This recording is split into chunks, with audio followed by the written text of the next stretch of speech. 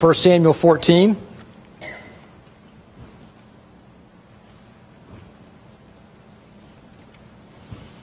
We're going to look at a passage in 1 Samuel 14, verses 1 through 15, as a great illustration, a great example to our lives and how to live our lives in obedience and in trusting the Lord.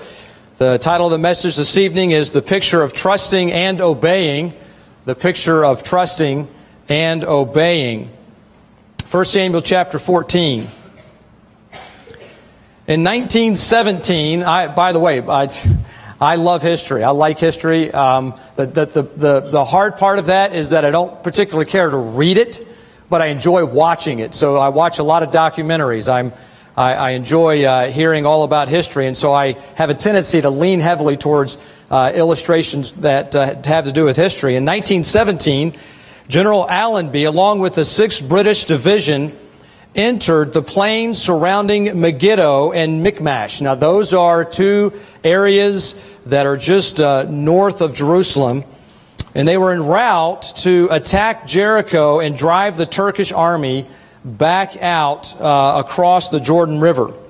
Directly in their path was a small town of Michmash that was located on a high, rocky hill overlooking the plain of Megiddo, also occupied by the Turks.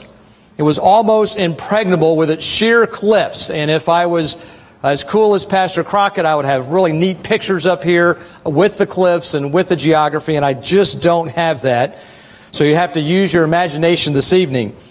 The British forces faced a problem. How would they penetrate that town that they are trying to drive out the Turkish army from? How would they penetrate that town? General Allenby actually was a believer, and he knew his Bible well. And he remembered that the name of the town, Michmash, is in 1 Samuel chapters 13 and 14.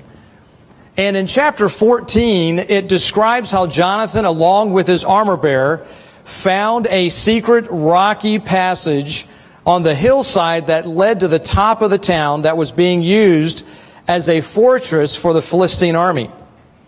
With God's help, in chapter 14 of 1 Samuel, Jonathan and his armor bearer, you probably know this story very well, were able to surprise the Philistines, and in the confusion, the Philistines actually fought each other and were quickly and easily defeated.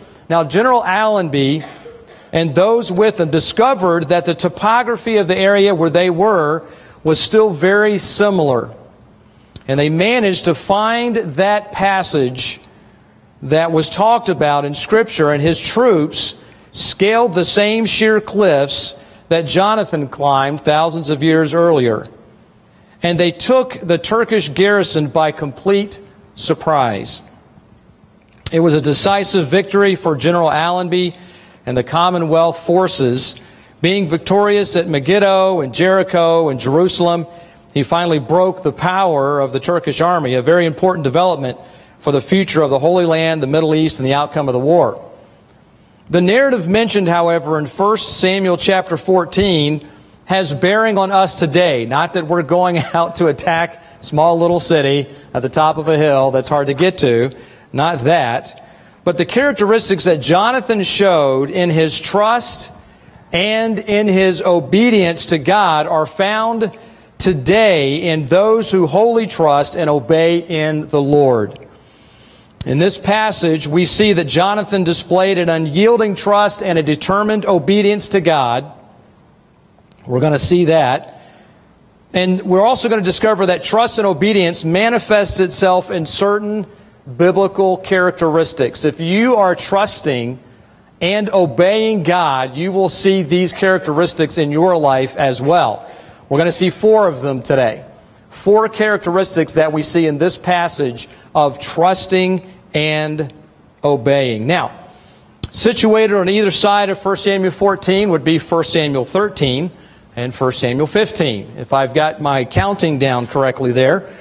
There are 2 episodes in Saul's life in those passages that serve as an illustrative backdrop to the vivid truth that we see in 1 Samuel 14 with Jonathan and his armor bearer. It's as if God places 1 Samuel 14 and that story right in the middle of 13 and 15 to really brighten what happens in chapter 14 with Jonathan. What are those things that happen in 1 Samuel 13? Well, in 1 Samuel 13, Saul didn't trust God, and he assumed and he usurped the position of the priest, and he made a sacrifice. So we're familiar with that passage. And then in 1 Samuel 15, Saul didn't fully obey God, and he spared Agag and the best of all of the cattle and all the sheep. And so we have chapter 13 and chapter 15, instances where Saul did not trust God with his timing specifically, nor did he obey God in not doing what God told him to do. And then we have chapter 14, Jonathan and his armor bearer. Jonathan, in 1 Samuel 14, he displayed an unyielding trust and determined obedience to God. Now, we're going to try to go through this fairly quickly. Please don't get bogged down in the details of the names of people, the names of different locations. Let's kind of read through those and get through those, but let's get the big picture of what we're trying to do here. What are the biblical characteristics of a person who is effectively trusting and obeying God? Trusting God and obeying God. 4 of them that we're going to see in this passage. Now, these are 4 big picture truths. And the first one is simply this: boldness is a characteristic of trusting and obeying God. Verses 1 through 3. Let's look at 1 Samuel chapter 14, verse 1 through 3. Now, it came to pass upon a day that Jonathan, the son of Saul, said unto the young man that bare his armor, Come, and let us go over to the Philistines' garrison that is on the other side. But he told not his father. Verse 3, And Saul tarried in the uttermost part of Gibeah under a pomegranate tree, which is in Migron. And the people that were with him were about 600 men, and Ahiah, the son of Ahitub, Ichabod's brother, how'd you like that name, Ichabod, the son of Phinehas, the son of Eli, the Lord's priest, in Shiloh, wearing an ephod, and the people knew not that Jonathan was gone. All right, so let's pause verses 1 through 3, and here's Jonathan, and he says to his armor bearer, let's go take this. Okay? And it's as if the Lord pauses that one verse and gives us a description of Saul. And we'll go into that description of Saul in just a minute. But I want us to first notice the conquest. Verse 1, Come, let us go over to the Philistines' garrison that is on the other side. But he told not his father. Now, this is no light task that Jonathan is wanting to do. He wants to honor the Lord. He wants to kick the enemy out. And he does so in bold fashion. And this action went against the common logic of warfare because there's only 2 that are doing this. But Jonathan seems undeterred. So it's bold in that it was just he and his armor bearer and God. But not only is it bold because of that, but it's bold because of his estimation of his own dad. Now, let's see here, you're the preacher, you ought to know. Look verse 29. Verse 29 of chapter 14. Here is Jonathan's estimation of his own father in verse 29. Then said Jonathan, My father hath troubled the land. That was Jonathan's estimation of his father. My father hath troubled the land. And here's Jonathan, and he is in a bold fashion telling his armor bearer, let's go take this city. It's over the hill, over in that direction. Let's go over there and let's take this city. Now that is the conquest. But I want us to notice the contrast.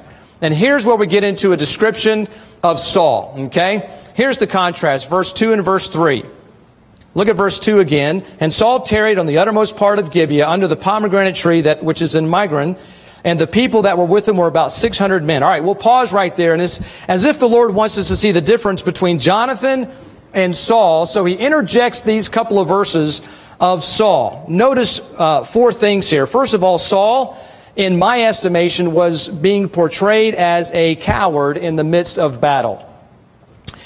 Where do you see that? Well, of course, I'm looking at the passage where it says, and Saul tarried in the uttermost part of Gibeah. Gibeah was a little over an hour east of the main battle, and Saul stayed safely away, where I think he probably should have been on the front line trying to lead his group of soldiers.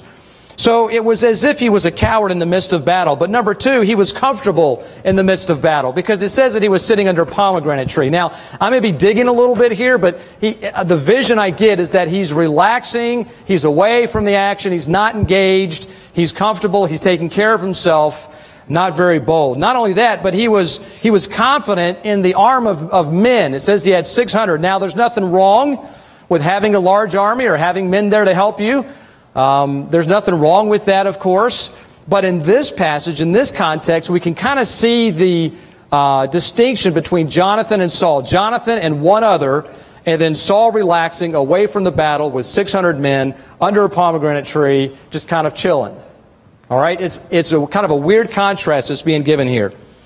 But then also, number four, Saul was presuming upon the power of God, which is the deadliest of all. You say, well, where do you see that? Well, in verse 3, there is a high priest named Ahiah who is wearing an ephod. He is the high priest there.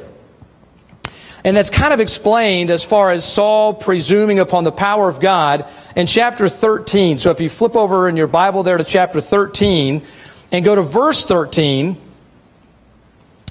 the Bible says, and Samuel said to Saul, thou hast done foolishly, thou hast not kept the commandment of the Lord thy God, which he commanded thee, for now would the Lord have established thy kingdom upon Israel forever. But now thy kingdom shall not continue. The Lord hath sought him a man after his own heart, and the Lord hath commanded him to be captain over his people, because thou hast not kept that which the Lord commanded thee. And so here it is, Saul was just told, you are not the man. I am pulling the kingdom away from you. But here he is, described in verse 3, in verse 2 and 3, as having this high priest there, and essentially it feels as if he is presuming upon God's power. If I have a representative of God, I must have God himself. It doesn't matter my character, doesn't matter where I am in life. If I go to church, okay, I read that a little bit into the passage. So maybe if I have this particular relic of God that he's going to be pleased with me, if I carry my Bible with me, if I have the high priest with me, if I play golf with the pastor, then God must really like me because I'm being nice and I'm being kind of outwardly when it comes to my religion. That's kind of what I'm picking up here. And that would be the contrast between Jonathan and Saul. But here in this passage in chapter 14, Jonathan is showing boldness. Okay? So point one is here and it's done. Boldness is a characteristic of those who trust and obey God. Number two, perseverance is a characteristic. Perseverance, and we'll see that in the passage here. Perseverance is a characteristic of trusting and obeying God. Now look at verse 4 of chapter 14. Verse 4 and verse 5. And between the passages by which Jonathan sought to go over into the Philistines' garrison, there was a sharp rock on the one side and a sharp rock on the other side. And the name of the one was Bozez, and the name of the other was Sina. The forefront of the one was situate northward over against Michmash, and the other southward over against Gibeah. Now, don't worry about the names of the rocks. Don't worry about where it was situated, as the Bible says. Don't worry about necessarily that. Just know that what Scripture is saying here is that this was a difficult thing they're about to do. A very sharp rock here, a very sharp rock there. Now look at verse 13. Verse 13, and Jonathan climbed up upon his hands and upon his feet, and his armor-bearer after him, and they fell before Jonathan, and his armor-bearer slew after him. So we're going to look at the first part of verse 13, how the Bible describes Jonathan and his armor-bearer climbing on their hands and their feet. Now let me ask you this, have any of you ever been climbing with family members or with a youth group or with, college students or whoever, just by yourself, and you were climbing such a steep terrain that you were actually on your hands and on your feet trying to get up? Anybody? A lot of you. A lot of you. So use that experience in your life and get the idea of what's happening here in this passage. This is something that is not easily done.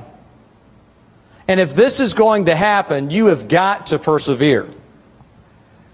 I know I've used this illustration before, but I keep going back to a time in my life that occurred when I was in high school. I was in a youth group here at Morningside, and it occurred on a missions trip, and where I did not, and my wife, she wasn't my wife at the time, but Bethany was with me, and I did not persevere. We were climbing Mount St. Helens. And we were going up Mount St. Helens. It did not come to the point of hands and knees, but it was really cold.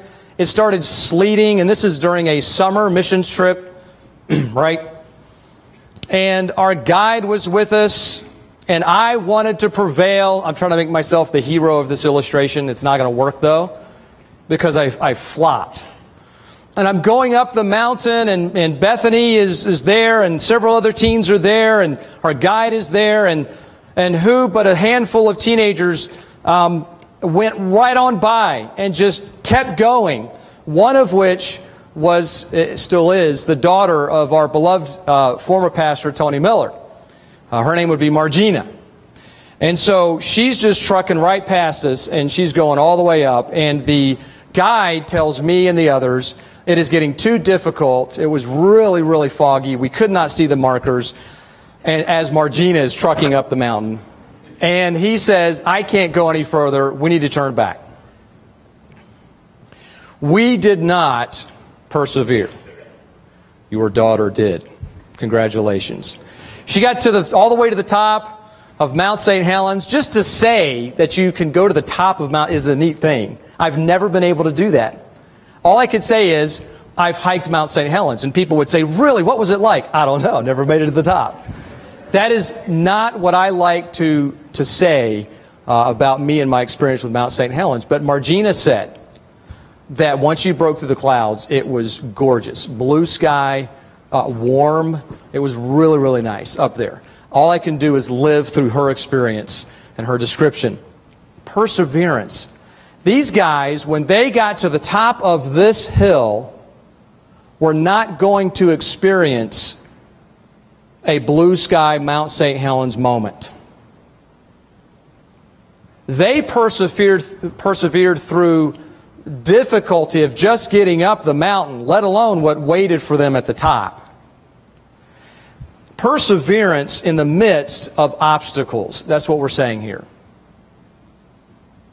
Because when you are going to decide to trust and obey God, you can guarantee obstacles will be put in your way. It will happen. The text points our attention to the difficulty of the terrain. But it doesn't deter Jonathan.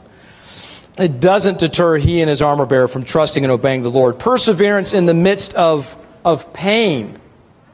Now, as the Bible describes that there are sharp rocks, and here he is on his hands and his feet, that's painful. That's painful going up. And I'm going to pull out of this passage that they had perseverance in the midst of pain. Not only the difficulty of the terrain, but the difficulty of the task. Obedience and trust can be painful at times. But you and I should persevere. Perseverance is a characteristic of trusting and obeying. Perseverance carries the idea of continuing in a task. 2 Timothy chapter 3 and verse 14, Paul says, but continue thou in the things which thou hast learned. One day George Mueller began praying for 5 of his friends, talking about perseverance. After many months, one of them trusted Christ. 10 years later, 2 more of those friends trusted Christ. It took 25 years before the 4th man was saved. And those of you who are familiar with him and his ministry, it was finally after his death, after praying for 52 years, that his 5th friend finally trusted Christ. That would be an example of perseverance. Would be that guy right there. But not only is boldness and perseverance biblical characteristics, but also number 3, confidence. You and I have to have confidence. But not confidence in yourself. We'll get to that in just a little bit. But in this passage, we see confidence taking shape here. A couple of things about confidence. Jonathan was showing confidence in the way he was planning things. Now, I want you to look at your Bible in verse 6 of chapter 14. Jonathan said to the young man that bare his armor, "Come, let us go over unto the garrison of these uncircumcised. It may be that the Lord will work for us, for there is no restraint to the Lord to save by many or by few." Look at verse 8 and verse 8 through 11. Then said Jonathan, "Behold, we will pass over unto these men, and we will discover ourselves unto them." Not that they discover themselves necessarily, but that they say, "Here we are," one of those kind of moments. Verse 9, "If they say thus to us, Tarry until we come to you, then we will stand still in our place, and we will not go up unto them. But if they say thus, Come up unto us, then we will go up, for the Lord hath delivered them into our hand, and this shall be a sign unto us." Verse 11, "And both of them discovered themselves unto the garrison of the Philistines, and the Philistines said, Behold, the Hebrews come forth out of the holes where they had hid themselves." He showed confidence in the way that he planned. So here he is, and he said, "Let's go up over this hill. Let's take the garrison of the Philistines. But before we do, let's plan this out. We're going to go up here, and we're going to say, here we are. If they say, we're coming to you, we'll stay put. If they say, coming up here, we'll go up there. And God is going to give them into our hands." There is a sense of planning. So it's not just blind confidence or blind action. It is a well thought out confidence. And so not only showing confidence in the way he planned, but showing confidence in others. Look at verse 7. "And his armor-bearer said unto him, Do all that is in thine heart, turn thee. Behold, I am with thee according to thy heart." We see the faithful, inspired remarks of Jonathan's friend. This friend sees the bold, persevering, confident trust that he has in the Lord, and it strengthened him as well. In other words, this action that Jonathan is taking is influencing his armor-bearer. And we can kind of park on that for a little bit of time here. The influence that your boldness, your perseverance, and your confidence has on others. The influence that you have on your children. Proverbs 27:17, "Iron sharpens iron, so a man sharpens the countenance of his friend." You have influence if you are exercising these characteristics of trusting and obedience. Not only is boldness and perseverance and confidence biblical characteristics, but also, the final one here, victory. Victory is a characteristic of trusting and obedience. Verse 12 through 15. So let's read verse 12 through 15 in 1 Samuel chapter 14. "And the men of the garrison answered Jonathan and his armor-bearer and said, Come up to us, and we will show you a thing." I always found that peculiar, the way that is just worded. "Come up to us, we'll show you something up here." Okay? "Jonathan said unto his armor-bearer, Come up after me, for the Lord has delivered them into our hand, into the hand of Israel." Verse 13, "And Jonathan climbed up upon his hands, upon his feet, and his armor-bearer after him, and they fell before Jonathan, and his armor-bearer slew after him. And that first slaughter which Jonathan and his armor-bearer made was about 20 men within as it were a half acre of land, which a yoke of oxen might plow." Verse 15, "And there was trembling in the host, in the field, and among all the people, and the garrison and the spoilers, they also trembled, and the earth quaked, so it was a very great trembling." All right. If you are trusting and obeying your God, victory is going to be a characteristic of that. Trusting and obeying. Victory is sure. Jonathan even says in verse 12, "For the Lord hath delivered them into our hand." The battle hadn't even started yet. That actually goes back to our point of confidence. The battle hadn't even started yet. And Jonathan said, all right, let's go. God's given them into our hand. Here it is. Victory is sure. And then not only that, but victory is a struggle, because they still had to get up there. And like I said earlier, what waited for them at the top of this mountain was not pretty. But they got to the top, and God delivered these men into the hands of those two men. And so we see here that victory is a characteristic of trusting and obeying. Victory can also be stirring. Don't you love it when you hear stories of people who are victorious in their Christian life? Maybe it's a habit. Maybe it's something else that's going on in their life. I don't know, some sort of relationship that's happening that's negative. And you hear stories of them getting victory in that arena, and they quit that sinning habit or they restore that relationship. Victory is a stirring thing. Look at verse 13. Jonathan climbed up on his hands and upon his feet, and his armor-bearer after him. His armor-bearer didn't stay put. It was inspiring to see Jonathan go. And if I could pause for just a little bit of application here, back to where I live a little bit here. Mom and Dad, do you realize how inspiring you are when you trust and obey God? How inspiring you are when your children see that you are trusting and obeying God. And it stirs your children to trust and obey God. Victory is also supernatural, because the Bible says in verse 15 that there was a trembling. And this trembling just kind of spread out, which is interesting. One commentator says that there arose a terror in the camp upon the field, in other words, the principal camp, as well as among all the people, in other words, of the advanced outposts of the Philistines. And then the garrison, which this commentator says is the army that was encamped at Michmash. And then the spoilers, they also trembled, and the earth quaked, a supernatural terror miraculously infused by God in the Philistines. And you and I both know that victory ultimately is supernatural. It's really not us. Our part is trusting and obeying. Now, I have to admit, there is a fifth point here that I've actually been really anxious to get to. Because lest we end the message with a weak admonition of be like Jonathan, I think it's vital that I make one last point. And here it is, point 5. Don't be like Jonathan. You say, wait, what? Here's what I mean by that.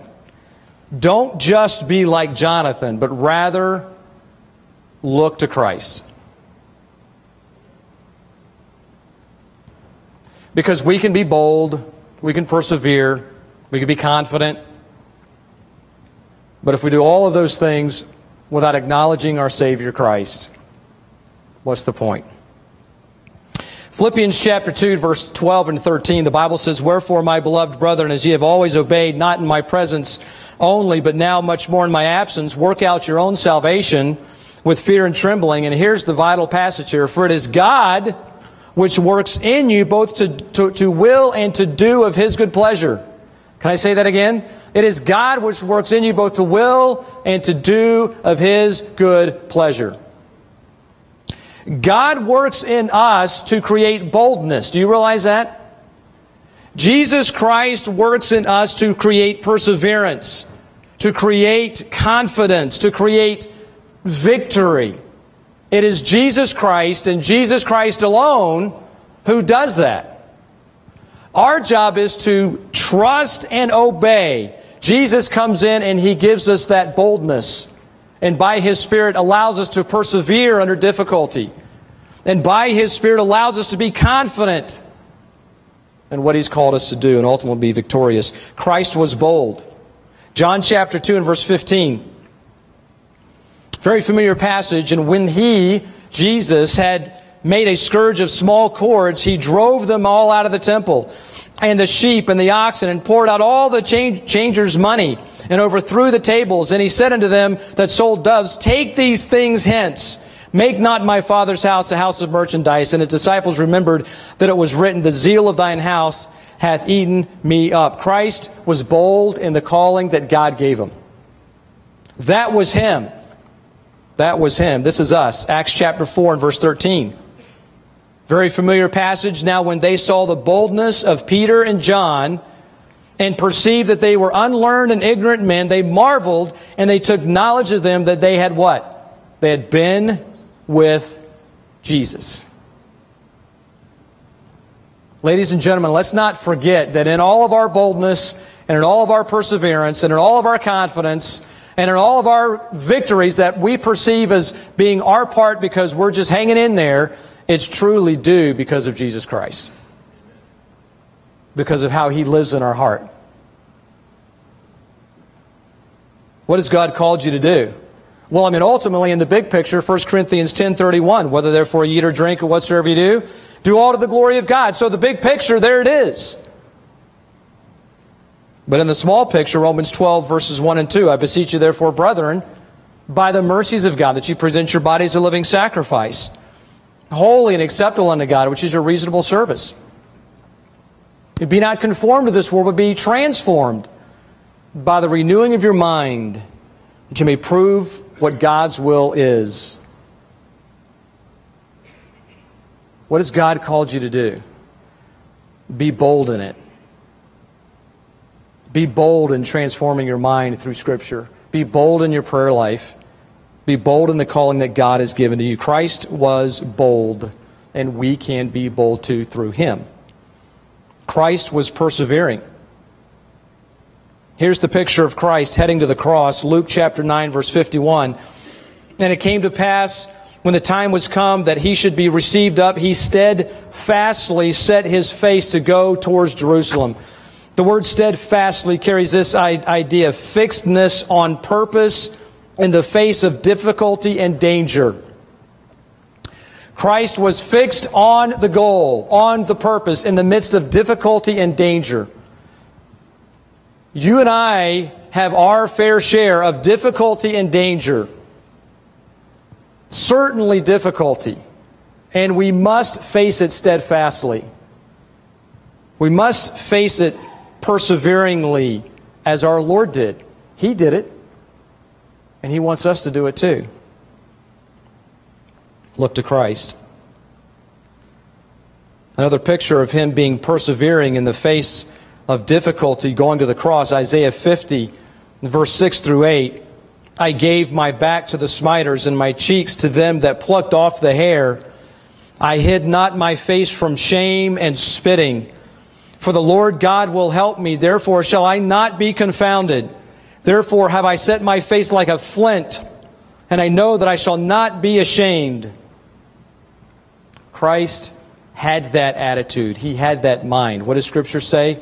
Let this mind be in you, which was also in Christ Jesus. So please do not be like a Jonathan only, but rather follow Christ. Because He's the one that allows us and gives us the strength to persevere. That was Him. That was His illustration of perseverance. Here's us. 2 Peter chapter 3 and verse 17 and 18. Peter speaking to the suffering church. He says this, Ye therefore, beloved, seeing ye know these things, beware, lest ye also, being led away with the error of the wicked, fall from your own steadfastness, but grow in grace and in the knowledge of our Lord and Savior Jesus Christ. To Him be glory, both now and forever. Peter was admonishing the believers there in the midst of difficulty to grow in the relationship they have with the grace of Christ. Peter didn't go back to 1 Samuel and say, be like Jonathan. I like Jonathan. Good man. But if we leave the message at Jonathan, we failed to acknowledge and uplift and exalt Jesus Christ and where He belongs in our heart. Persevere under difficult circumstances. Christ was confident. I love this passage in Matthew chapter 9. Here's an illustration of Christ being confident. And he entered into a ship and passed over and came into his own city. And behold, they brought to him a man sick of the palsy, lying on a bed. And Jesus, seeing their faith, said unto the sick of the palsy, Son, be of good cheer, thy sins be forgiven thee. I love that passage because that is not what people were expecting. I love that. I love reading that. And I think the Lord knew exactly what he was doing. I say think, I better scratch that. He knew exactly what he was doing. Here he is, the man of the palsy is being brought to him, and he says, your sins are forgiven. Do you not think that he knew how he was going to blow the minds of the people there looking to criticize him? What a great passage. And behold, certain of the scribes said within themselves, this man blasphemes. And Jesus, knowing their thoughts, said, wherefore think ye evil in your hearts? Could you imagine if you had a thought of evil in your heart and the Lord looked at you and said, why are you thinking that? Wow. For whether it is easier to say, verse 5, thy sins be forgiven thee, or to say, rise up, take your bed, and walk. But that you may know that the Son of Man hath power on earth to forgive sins. Then he says to the sick of the palsy, rise up, take your bed, and walk. Wow! What confidence Christ had in the midst of very serious difficulty there. The confidence to say, I have the authority to not only heal this person, but to forgive him as well. Of course, you and I don't have any authority to forgive the sin that casts people into hell or to heal. But God still says that he wants us to be confident. 1 John 2:28, and now little children, abide in him. Keep that thought in your mind. Abide in him, that when he shall appear, we may have confidence and not be ashamed before him at his coming. You know that our Lord wants us to have the same kind of confidence that he had in Mark chapter 9. In Matthew chapter 9. And in Mark. Whatever that says. In Matthew chapter 9. Philippians 1:6. Being confident of this very thing, that he which hath begun a good work in you will perform it unto the day of Jesus Christ. God wants you and I to be confident, but not confident like Jonathan was, but confident in our Lord and Savior Jesus Christ. He is the one that works in us both to will and to do of his good pleasure. Christ, lastly, was victorious. Here's the illustration of Christ, the slain lamb, becoming the powerful lion, Revelation 5 and 6. One of the elders said unto me, weep not, behold, the Lion of the tribe of Judah, the root of David, hath prevailed to open the book and to loose the seven seals thereof. In verse 6, and I beheld, and lo, in the midst of the throne of the four beasts, and in the midst of the elders stood a lamb, as it had been slain, having 7 horns and 7 eyes, which are the 7 spirits of God. And in 2 verses we see that Jesus Christ was the lamb as it had been slain, but then the victorious Lion of the tribe of Judah. We have the last book of eternity right here in Revelation. We have the last chapter. We have the last verse. We know what's going to happen. Christ is victorious. He was victorious in the passages here that we see. He's always going to be victorious. And so we look to Christ to help us to be victorious. What are you struggling in? What relationship is broken? What habit of life is just dominating you? Look to Jesus Christ for that victory. Don't just bolster yourself and say, I need to be more bold, I need to be more this, I need to be more that, I need to be more like Jonathan. But look to Jesus Christ. Have you been neglecting your prayer life? You're not looking to Christ. Have you been neglecting your Bible reading? You're not looking to Christ. Scripture gives it to us very plainly. In 1 Corinthians 15:57, but thanks be unto God, which giveth us the victory through our Lord Jesus Christ.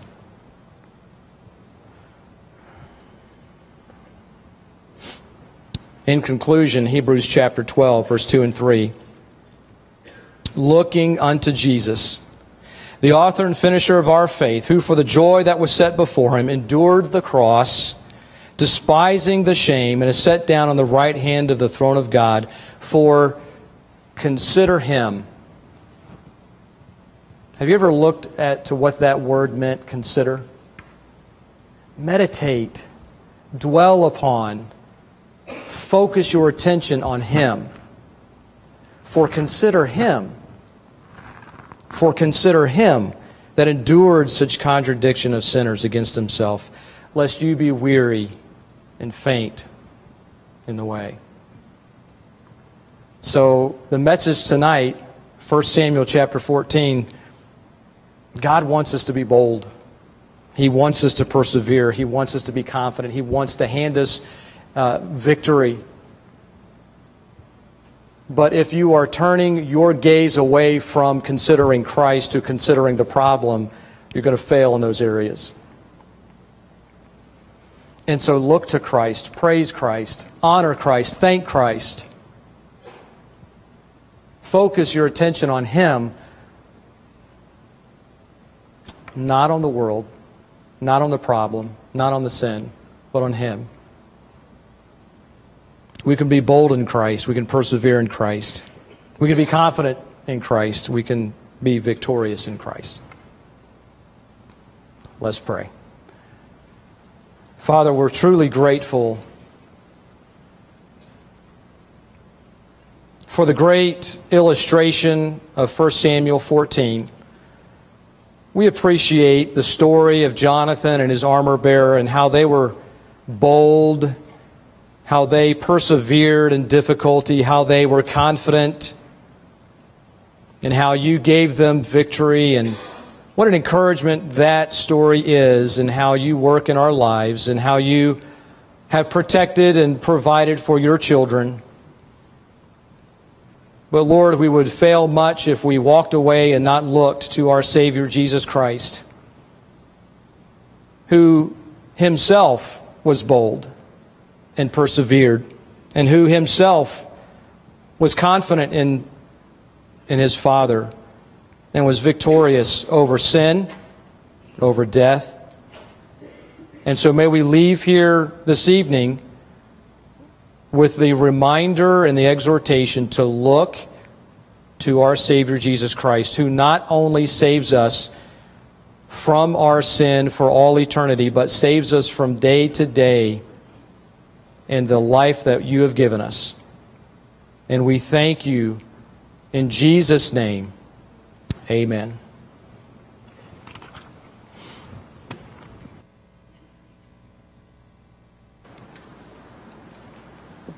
Thank you, Pastor Webb. It's neat to see how God ordains for certain themes on certain Lord's Day. And this morning we looked at growing in Christ by obeying, and tonight at how we are to trust and obey. And what a wonderful reminder for those of you who are right now facing a trial, maybe an insurmountable circumstance. Here's Jonathan and his armor bearer, outnumbered 10-1.